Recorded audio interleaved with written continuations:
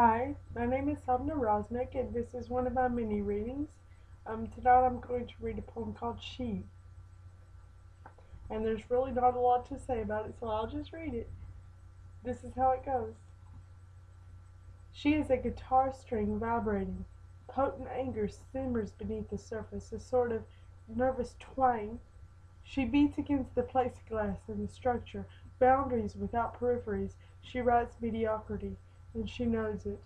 Exhausted from yesterday, too short-sighted for tomorrow, she holds present in her tight little fist. Bites. She wants to be more. So that's how it goes. Have a good evening. Thank you for listening, watching, whatever. And check back for more readings later.